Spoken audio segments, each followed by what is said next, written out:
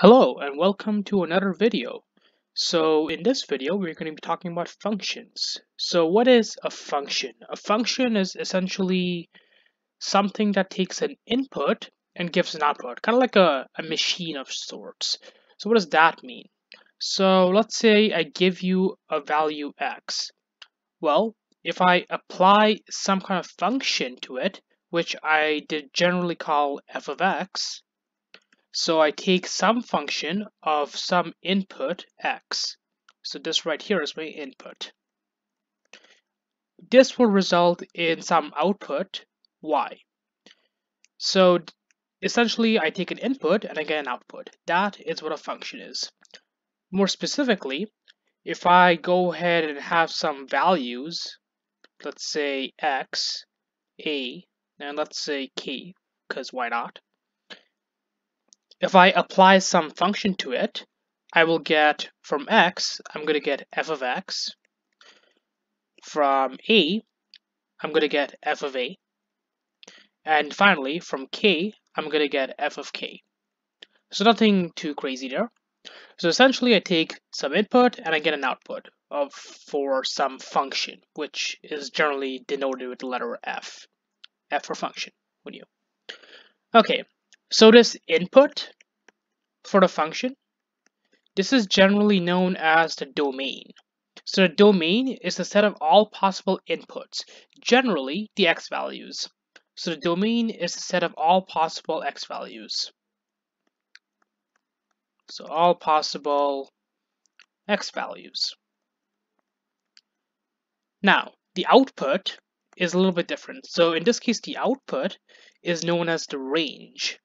Now, these terms have more specific definitions when we talk about topics in linear algebra and other high-level math, but for the purposes of just introductory calculus, you can just think about them this way. So once again, the range is a set of all possible outputs. So all possible outputs or the y values. So I plug in the x values to get the y values. That is how I go from my input to the output, or from my domain to the range. So these are very important words. So I'm just going to underline both of these. So as a very quick sort of example, if I have y equals the square root of x, well, the domain in this case is the set of all possible x values. So that's going to be anything from 0, because we can include the square root of 0 since that's just 0, but you can't have any negative numbers since the square root of a negative number is undefined. But there is no limit to how far I can go for the x values. So that's just going to be infinity, which is of course a round bracket because we can never reach infinity. The range, on the other hand, is the exact same thing. So the range in this situation, well, that's just going to be the input and the output that I get from it. So if I plug in the square root of 0, well, I'm going to get 0. So that's still going to be 0. And of course, the square root of infinity is still going to be infinity. So that's not going to change. So in this situation, the domain and range is exactly the same. Okay, cool. So visually, it kind of looks like something like this. So I'll just switch back to white for this part. So let me just make an axis real quickly. Let me just do it here actually. It'll be probably better. There we go.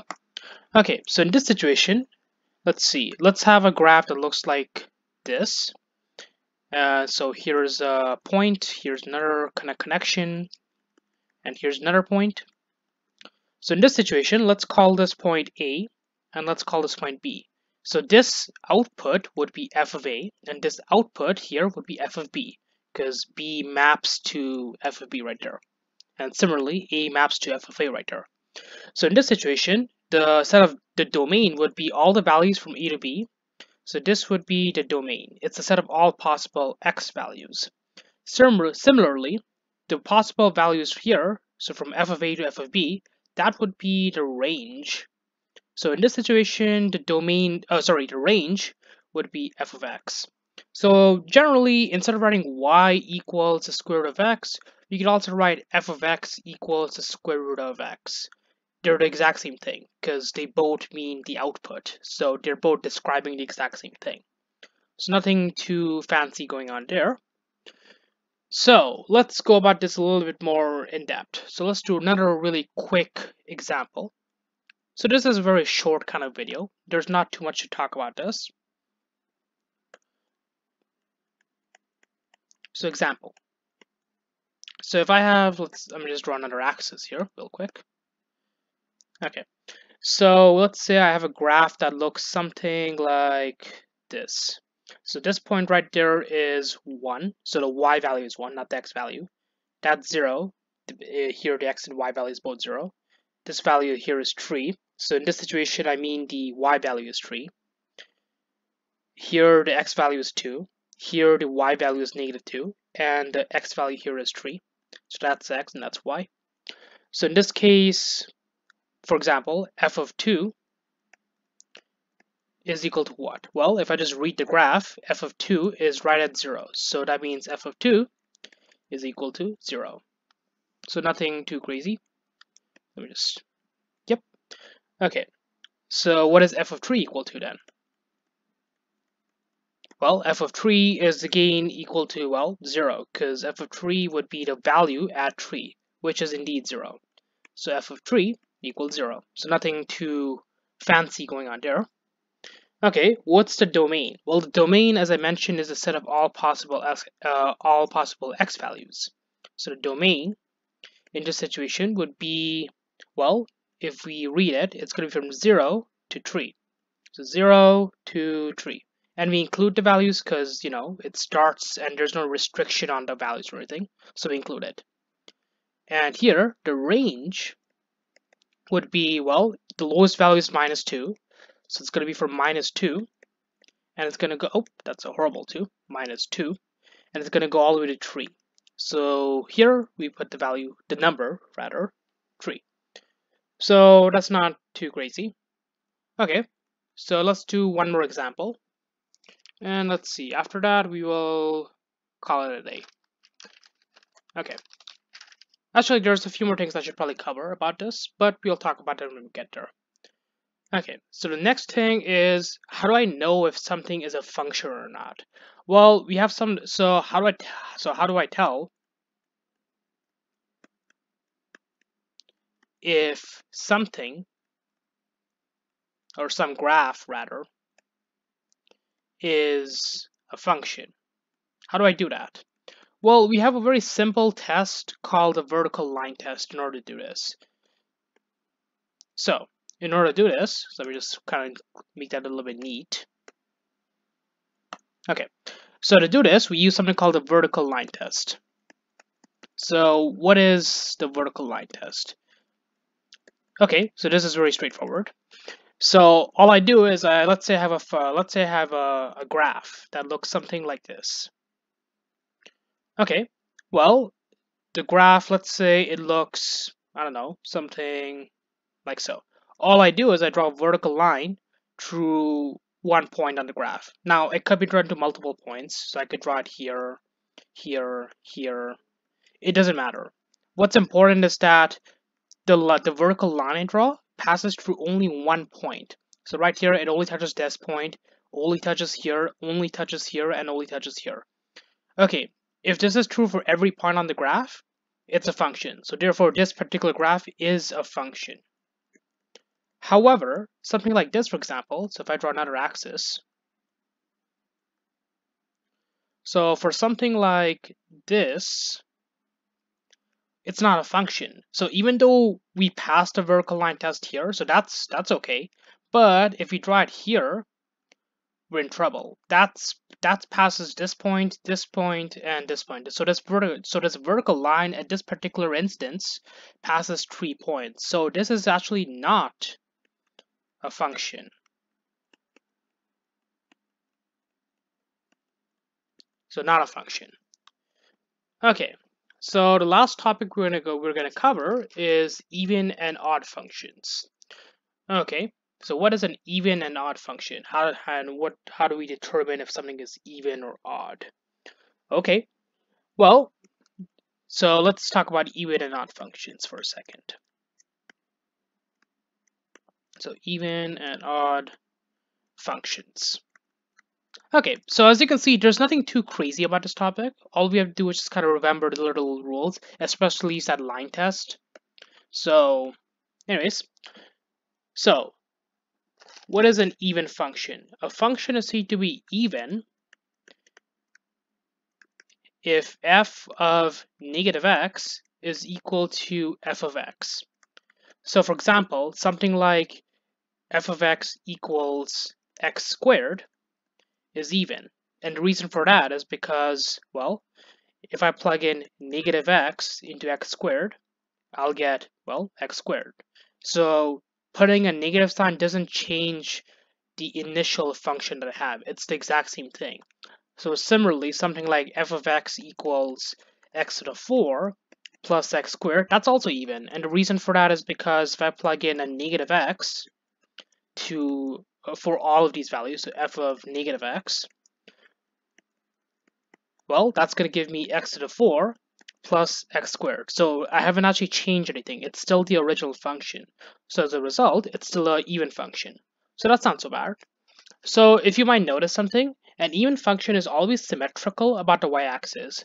So what do I mean by that? Well, if I draw the graph of y equals x squared, so that's x squared right there.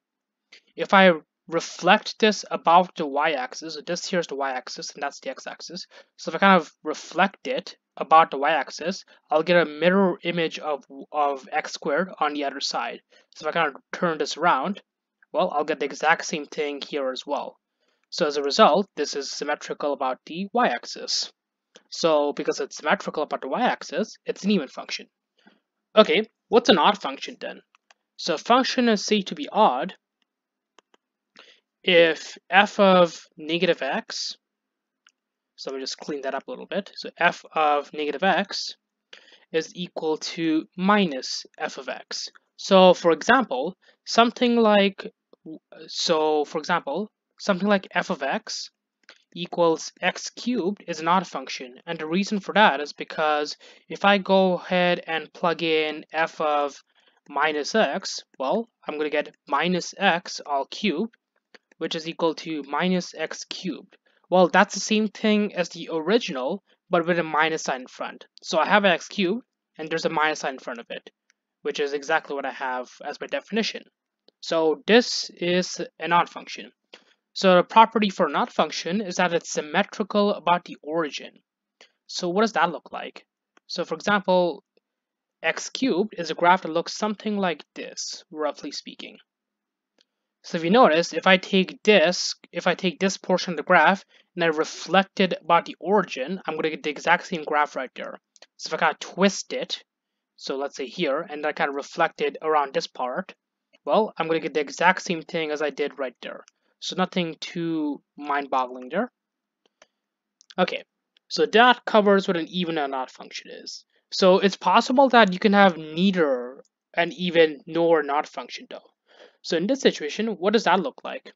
Okay, well, let's go and do an example of that situation. So in this case, we'll do an example of neither. What does that look like? Well, a function is said to be neither even nor odd if, well, obviously, if definitions, so this definition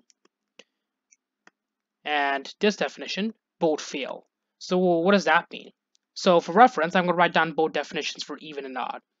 So f of negative x equals f of x, or wait, hold on, no, f of negative x equals f of x, yeah.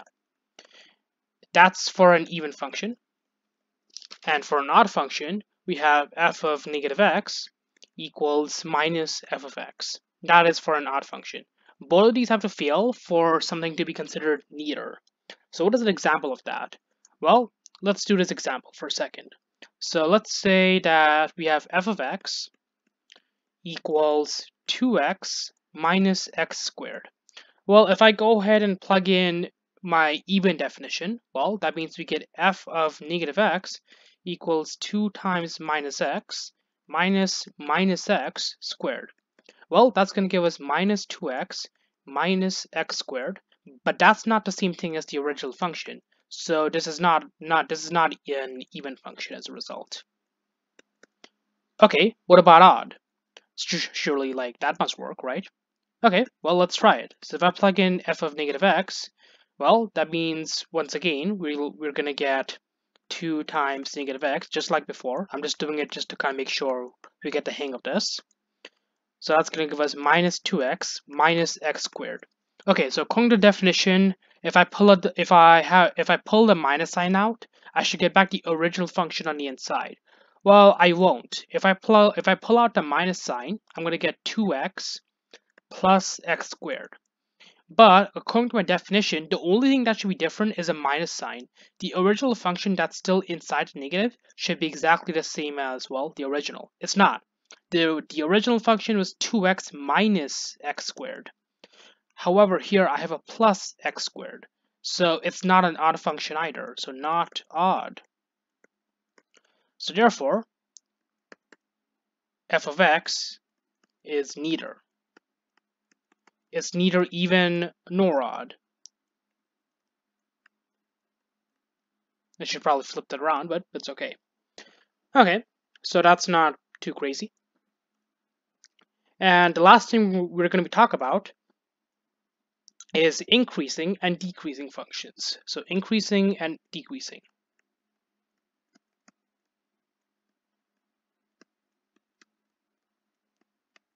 functions. Okay, so in this situation, again, this is not too crazy. So in this situation, all we do is, well, we take a look at the graphs visually as a result. So let's kind of make this a little bit neater. Okay, so if I go ahead and plot a few functions. So for example, a function is said to be increasing if the previous value is smaller than the next set of values. What does that mean? So let's have a graph that looks like this. So this right there is x1, and this right there is x2. So therefore, this value here is f of x1, and this value right there is f of x2. Okay, well that means that, well, I can obviously see that f of x2 is bigger than f of x1. So therefore, f of x2 is bigger than f of x1. So therefore, it's increasing. So in other words, the next value is bigger than the previous. So f of x2 is bigger than f of x1. And as long as that happens, well, we have an increasing function. The next one is, well, decreasing, obviously. So let's go ahead and draw out that situation. So in this situation, well, let's go ahead and draw this. So right here and right there. Okay. So if I go ahead and draw my axis again, so right here and right there. So let's say this is x1, that's x2. So that's f of x1, and that's f of x2. Okay, so here the function is to be decreasing because the next value is smaller than the previous one. So in this situation, we have that f of x2 is smaller than f of x1. Let me just clean that up a little bit. So as a result, this function is said to be decreasing. And because the function is decreasing, well, that's it. So nothing too crazy there. Okay, and that's it. We'll do a few other things regarding functions in the next video. See you then.